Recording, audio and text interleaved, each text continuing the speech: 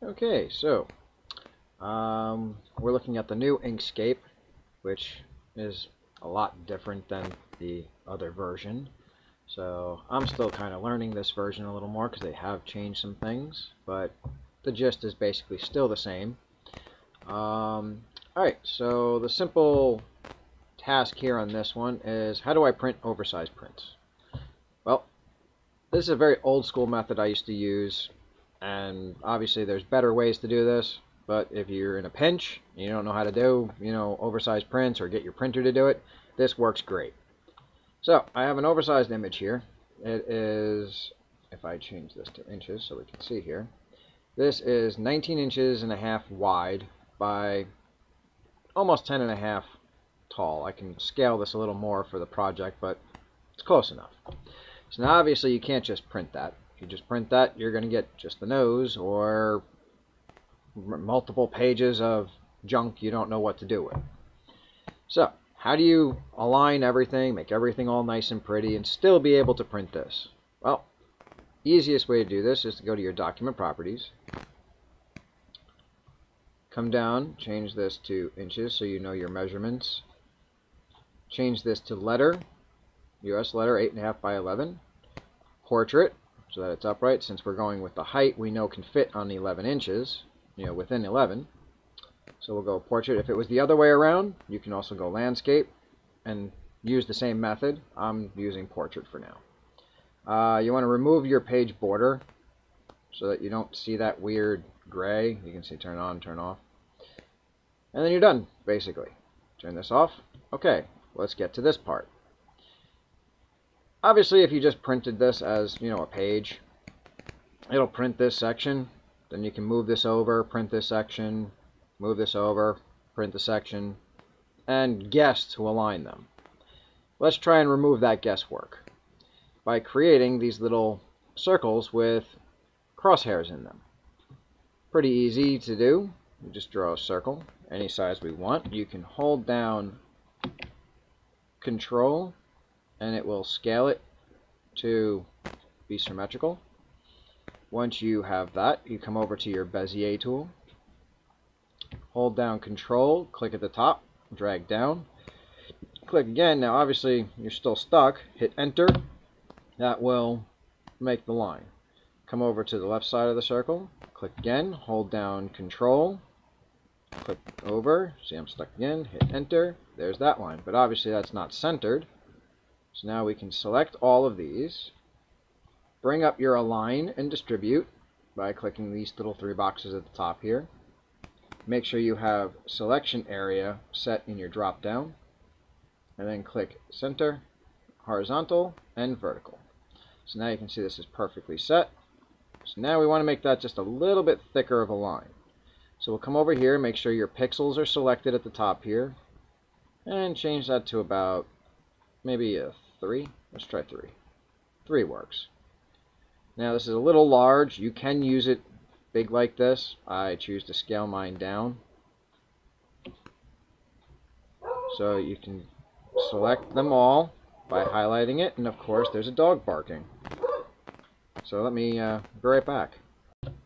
Okay, so now where was I? Oh yes, alright, so we created the hash marks, or whatever you want to call these, crosshairs, and we're going to use these to align the image. So now that you created it, we want to group these so that it's one solid thing. So you can hold down Control and press G for good. That will group them as one single image. So now, if we zoom in here, you can see it's all one image. I can click anywhere I want, and it will move all of them around. So now that we created our little crosshairs, you can see I already created one up here, we can zoom into the image. Now once we have this, we can duplicate it by holding down Control D as in David. Now it looks like nothing happened, but whoops, that's actually an oops on me. I had it selected wrong.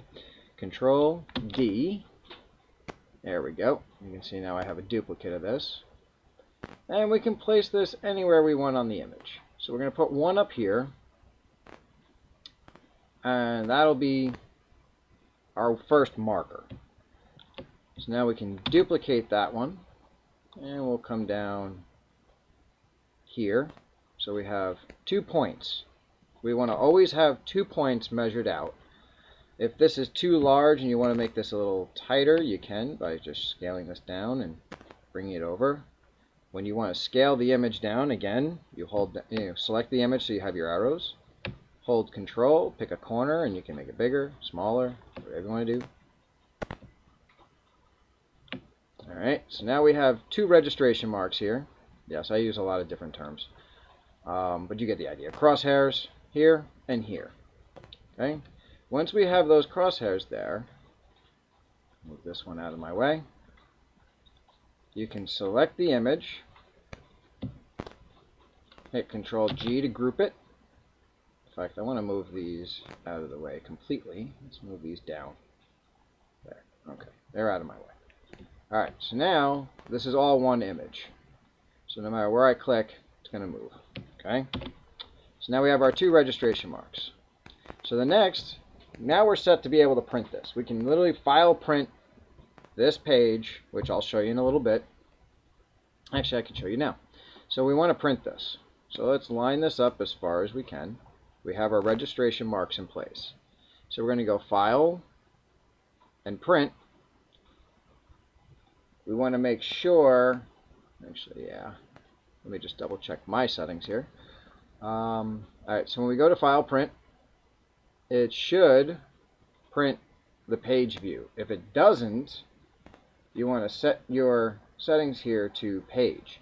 Another option, which is a little bit more pain in the butt, which I wouldn't do, but if things were glitching on you, you can actually export these individually as images and then print them that way.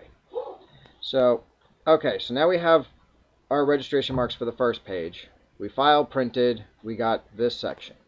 So now we're going to move this over. Oops. Hold down Control and just scroll to click and drag to the left.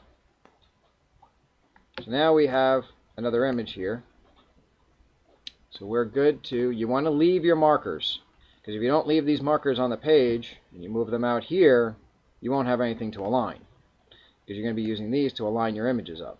So you want to get them as close to the edge as possible without your margin getting in the way. Grab another duplicate of your hash mark. Find a place for it on the car somewhere. Let's go with here. Actually, that might interfere with the cut, so let's go with here. And then duplicate that one. Come down here to there. Alright, again, highlight all, Control G to group it, File, Print. So you print this section now.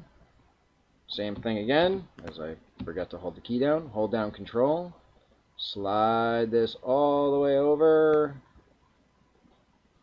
to about here. File, Print, and you're done. Your oversized image is here. You have 3 pages, 8.5 by 11, that you now can tape together by aligning these circles on your printouts.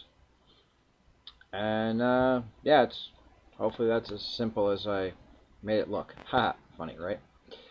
Okay, so the basics, again, I'll just go over really fast, is, align this down, there we go. Create these little circles with your little crosshairs in it. Place your crosshairs somewhere on the image of the first box. Make sure you are set to 8.5 by 11 so that your page size is whatever page you're printing. If you're using 8.5 by 14s or whatever, you can also adjust it to that and so forth, but I'm just working with 8.5 by 11s. So now we can print this page. Once that's printed, we move this over by holding down Control and just scrolling to the, moving it to the left. Make sure that your hash marks still stay on the page. File, Print. Create your next markers, these 2. File, Print. So now you have this section printed. Move this over. File, Print. And then you're done. All 3 pages, you just line up your little hashes, you're good to go. Hopefully that made sense. If not, leave questions, or I can always redo the video. Alrighty, I'll talk to you again soon, hopefully.